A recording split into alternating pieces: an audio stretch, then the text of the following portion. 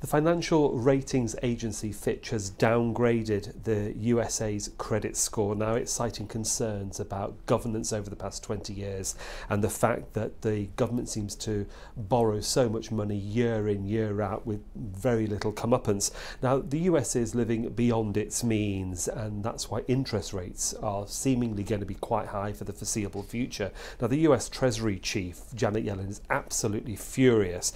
She sees it as an attack on the dollar and is warning that potential investors may be weary of the US. Now, how will this impact on political parties? Because they're blaming each other over the downgrade. So on Inside Story today, we'll be asking, is there an alternative to the power of the US dollar? Who are the ratings agencies and what real influence do they have on the financial markets? So you can watch on television, online and on YouTube.